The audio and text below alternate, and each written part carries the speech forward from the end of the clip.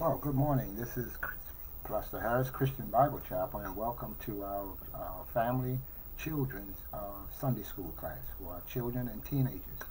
And we thank the Lord. Let's begin our lesson. We're coming from Matthew chapter 6, and we're dealing with the Lord's Prayer.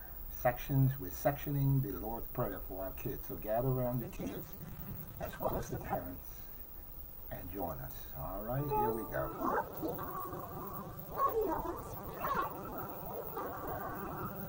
Our Father, who art in heaven, hallowed be thy name.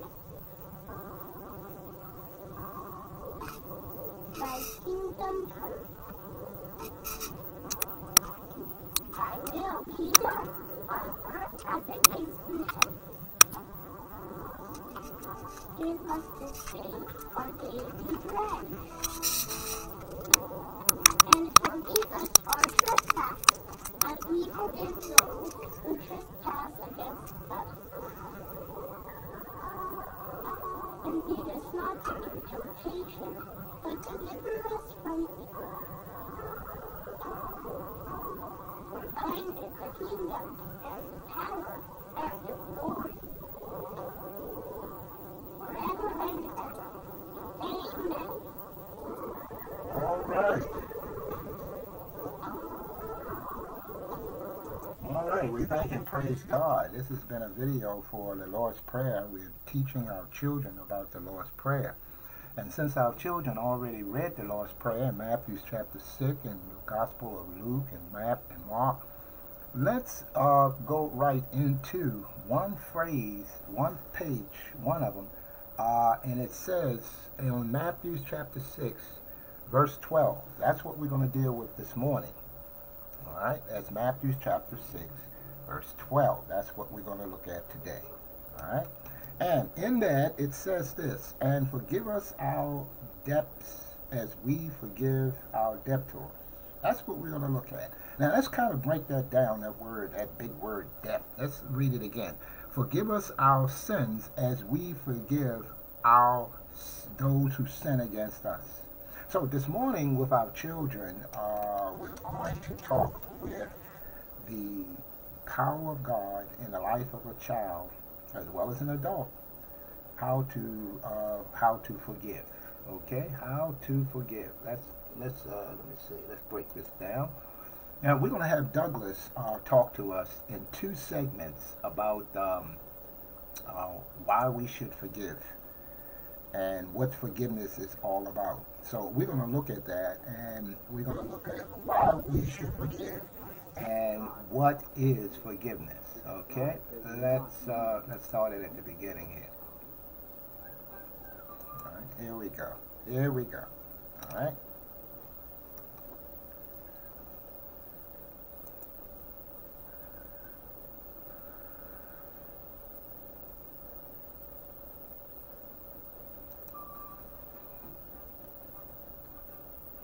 Guys, it's me again, Douglas. And today I wanted to talk to you guys about forgiveness and why we should forgive people. You know, there are lots of reasons why we should forgive other people. You know, one of the most important reasons is because God forgave us first. And if God can forgive us for what we've done, then we should absolutely forgive others for what they've done. But you know, there's a big difference between us and God when it comes to forgiving people. Because God does not need to forgive us. If you ask for forgiveness, he'll give it to you. He will always forgive you, but he doesn't have to. And you and I need to forgive people. And it's not just because it's like God says, you need to do this, and so you better do this. He does say that we should forgive. It's very important to forgive, but it's not just important to forgive because God says so. It's better for you if you forgive. Now, the other day I was at school, and there's this kid at school, and he's kind of a bully, and he is always, trying to pick on me and do these mean things. And the other day, I was sitting in the lunchroom, and I was sitting at the table, and I had my food, and he comes up from behind me, and he grabs the bottom back two legs of my chair, and he pulls out the chair from behind me, and I kind of like pushed me forward down into my food, and everybody was like laughing, and I had food in my face, and I was so mad. And I don't know about you, but sometimes when I get mad, I just get really flustered. Like, I don't even know what to do. Like, I had my food in my face, and everybody's laughing at me, and I just didn't even know what to do. I just sat there with, spaghetti dripping down off of my nose, and he just laughed and moved on. Well, I didn't move on. I was still mad. And I was mad all day, all night. I was thinking I was this kid, man. Made me get my face in my food, and he was so mean to me, and I was so mad at him. But I was remembering that since God forgave us, we should forgive others. So I thought to myself, yeah, I'm going to forgive this kid. And so the next day at school in the cafeteria, I had my lunch and I was about to go sit down at the table. I had my tray full of food, and I saw him sitting at his table, and I walked over to him and I said, you know what? I forgive you for smashing my face in my food and laughing at me yesterday. I felt like really proud that I had, done this very mature thing, and I had gone and I had forgiven him. And then you know what he said? He just looked up at me and he was like, I don't care.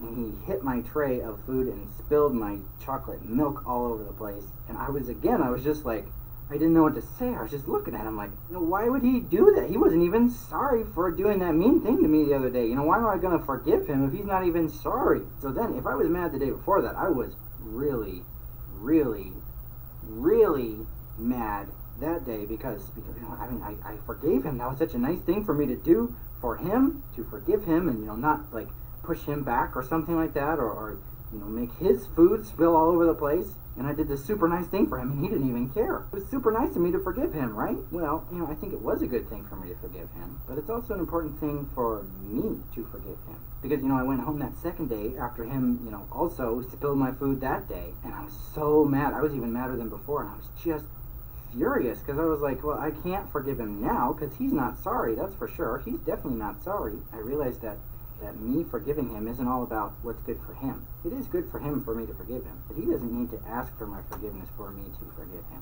He doesn't even need to be sorry at all. But if I don't forgive him, I'm just going to be mad forever. The Bible talks about this thing called this root of bitterness. And the Bible says, don't let a root of bitterness spring up and cause trouble. I definitely had bitterness in my heart, for sure. I was so mad at this kid. And because I was so mad, I was just bitter inside my heart. And to get rid of that, I needed to forgive him. Not for his sake, but for mine. He doesn't care if I forgive him. But when you forgive people for what they've done, even when they're not sorry, you can start to heal your own heart. You don't need their permission to begin healing. And you don't need their permission to forgive them. You can forgive people even if they don't want your forgiveness. And really, once you do, things are going to be much better for you. The only person who gets hurt when you are angry and bitter all the time is you. And when you forgive other people, even when they don't deserve it, then you can begin healing from the inside out. So my challenge to you guys today is that you would forgive those who have wronged you. Forgive those who have hurt you, even if they don't deserve it. Not only because God forgave us when we didn't deserve it, but because forgiving people is better for you. It can help you feel better. The only person that gets hurt when you don't forgive someone is you. You and I can and should forgive others even when they don't deserve it. Not because it's what's best for them, but because it's what's best for you and me. Hey guys. All right, now that's quite interesting, isn't it? Children, especially when someone breaks your toys or someone snatches your toys, or like in the episode here, in which what happened in the cafeteria towards children. You can have bullies in the classroom, and bullies, they mess with you, they bother you, and they disrupt your train of thought, actually. And when that happens, you get upset as a child. You get upset. Some of us, even I myself, when I was little, we would get, see, Douglas handled that very well. If it was me, I think, and being honest, I would be fighting by now. Yeah, we would be tussling on the floor by now, and the thought of being suspension or put into the coat room, or getting disciplined by the teacher, or going down to the gym getting disciplined by the other teacher, and then go home and then being beaten by my mother, and then when my father get home, you get another whipping, and my aunt and uncle find out, and then you get another whipping. Yeah, that was the furthest thing from my heart, from my mind.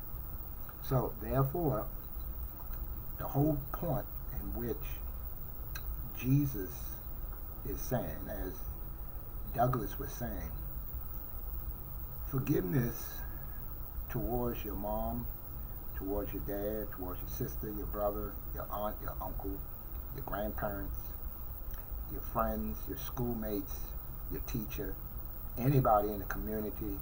Forgiveness is when you do not hold that person accountable for the wrong that they've done, even though they deserve it.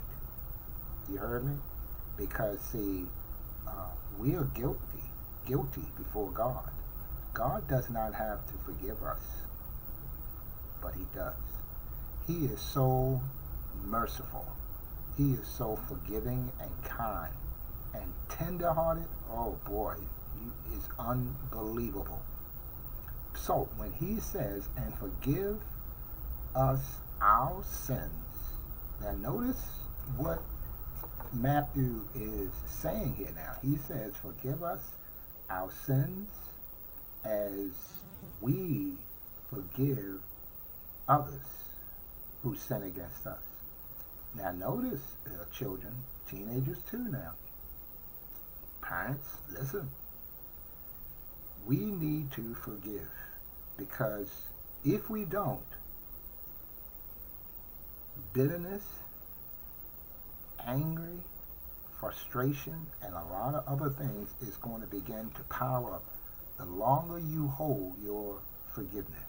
I mean, I've heard stories.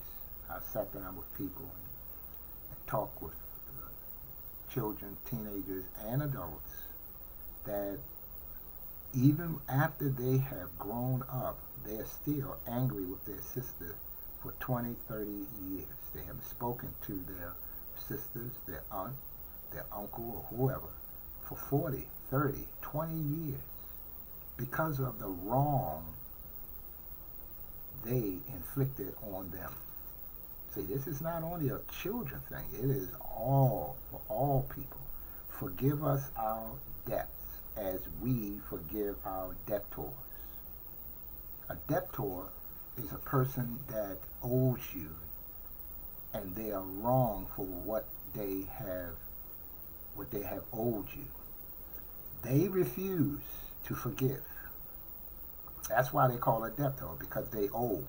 They won't come to you and forgive. So you have to forgive them. See, that's why it says, forgive us our debt as we forgive. It is hardly 80% that they will not ever come to you, just like what Douglas says, and seek forgiveness. And then when you do forgive them, they don't care. Just like the guy that treated Douglas in our episode here. So, but it's upon you to forgive your mom, your dad, your little sister, your little brother, your big sister, your aunt, your uncle, your niece, your nephew, your grandparents, your grandmother, your grandfather, when people do you wrong. See, that's the whole point of the lesson today. Wrong that people do to you. When people do wrong to you, God wants us to forgive them. Now, let's go further before we look at our second episode with Douglas here. Now, does that forgiveness, does that mean that the person will forgive you? Not all the case. No, not really. Because the thing is that they may not even forgive you. Right? They may not even forgive you. But the point is, God still wants you to forgive them. That's the whole point of it. Okay. Now, let's go to another episode here with Douglas. This is crazy. Forgive me. Okay, let's go to another episode of Douglas as we explore what the Bible says. Forgive us our sins as we forgive others. See, forgiveness is a very hard thing to do. It's a challenging thing, and it's a very hard thing to do. But God wants us to do it. And you know what? when God says, I want you to do that, He will supply the strength, the power, the will to do that. He's not going to leave you alone and say, okay, you're on your own. Forgive this person. I'm going to back out the scene. Take your time. Muster up the strength to do it. No, He will give you the necessary strength, the necessary power to forgive a person. Okay, let's look at the second episode of this with Douglas speaking again about forgiveness. Okay, here we go.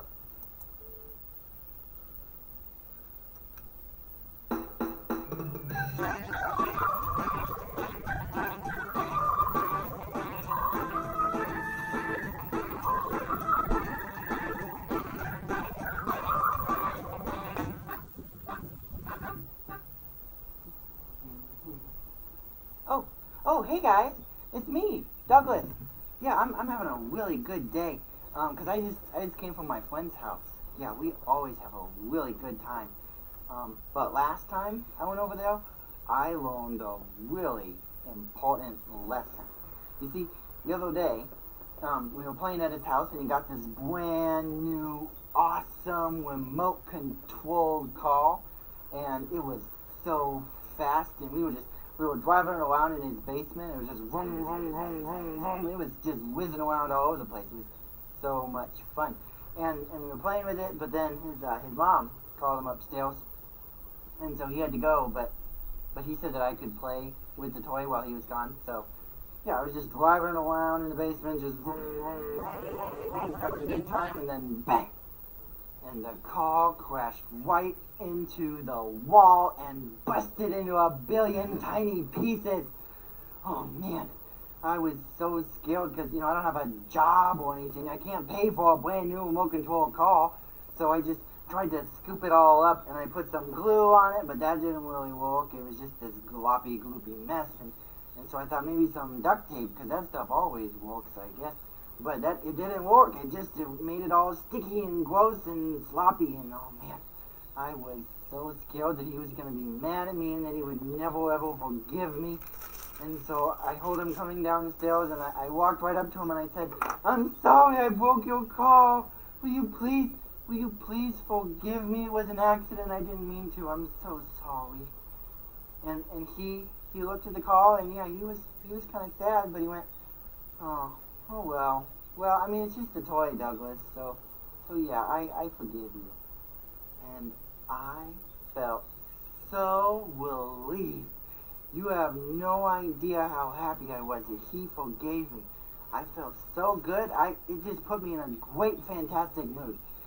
And so I was just, feeling good, and I went home after that, and I walked in the front door, and what do I see on the floor but my most favorite action figure in the whole wide world, with his head popped right off, just laying there on the floor all broken. And I knew who did it. It was my little brother Steven, because he's always messing with my stuff, and I tell him not to, but he does it anyways, and it drives me crazy. And so I called him downstairs, and I was like, Steven, did you break that toy? And he kind of looked up at me and he said, well, yeah, Douglas, I did. I'm really accident. I was playing nice with it, but then he just broke. Douglas, I'm so sorry. Will you please forgive me? I was like, no, I will not forgive you. I did something bad. Yeah, I pushed him right down on the floor because I was so mad. I just shoved him. And so then he started to cry, and then my mom came downstairs, and she was like, Douglas, why is Steven crying on the floor? And I said, well, he's crying on the floor because it was all his fault. I pushed him because he's always messing with my stuff. I told him not to, and look, my action figure was broken. And it actually turned out that you could just pop the head back on and it was fine. But then my mom said, she was like, well, Douglas, it's never okay to push people. Besides, I mean, it's just a toy. why when she said that, when she said it's just a toy, that reminded me of something. See, when I broke my friend's toy, he forgave me. And he said, it's just a toy, I forgive you. And I felt so relieved. I was so glad that he forgave me. And I come home, and I don't forgive my brother. And what would it be like, if God was like me, instead of like my friend? You see, we do bad stuff all the time. We do stuff that makes God sad. And when we do bad things, that's called sin. And what if every single time we sinned, God was like, well, that's it for you, and it was just a lightning bolt, and that's the end of us? That would be so bad.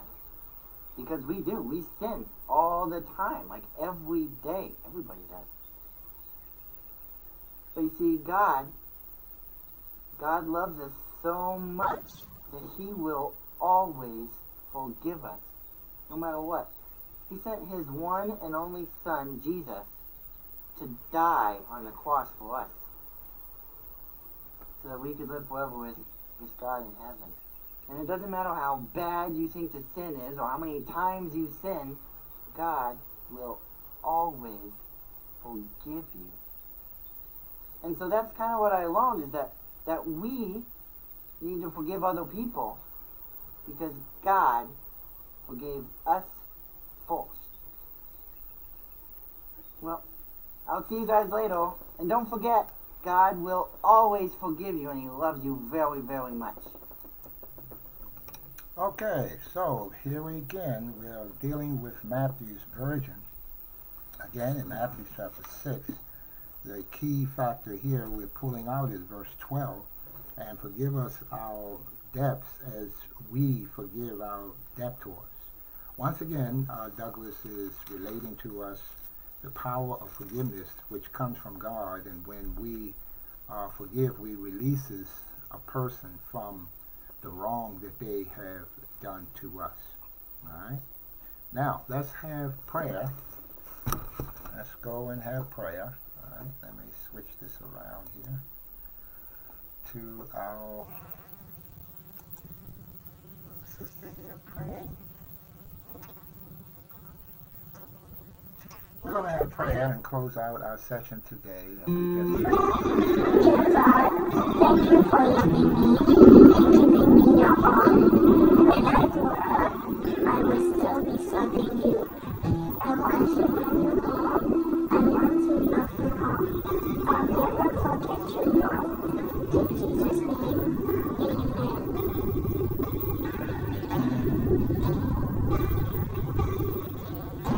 I want to know you, Lord. You are great God. I'm longing to know you, Lord. Come and be my Lord. I want to love you more, even in my life and all. Because my mission sacrifice, I won't forget you, Lord.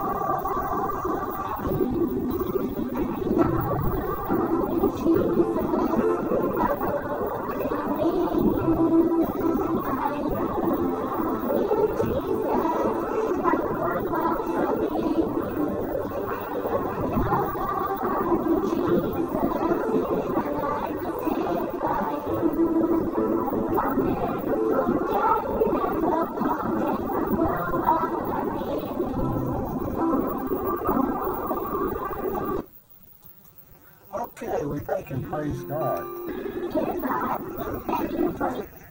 We thank and praise God. This ends our Bible study for our children, Sunday school class, and we thank and praise God. Again, parents, we ask you later on today to go over this most important lesson in dealing with forgiveness. Read to them Matthew chapter 6, verse 12. Let them go over it, talk to them, ask them if they have any questions.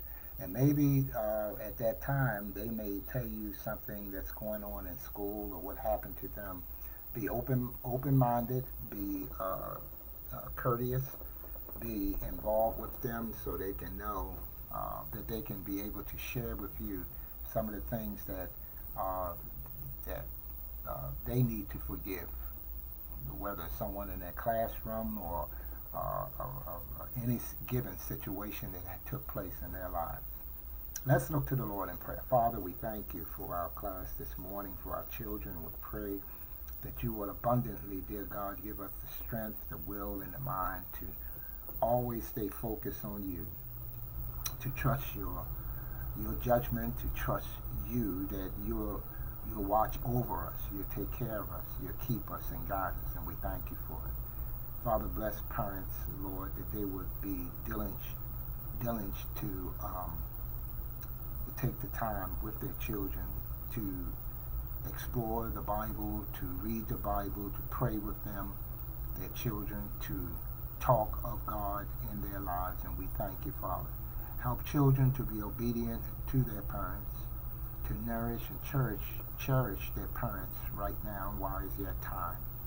We're thankful, Father, for this opportunity, and may we continue to equip our children in the spiritual things of God, because God wants us to do that. And we thank you in Jesus' name. Amen. All right. At 10 o'clock is our Bible class for our adults, so Mom and Dad, come on back. And at 10 o'clock for our Bible class, we're still dealing with the subject of justification. God bless.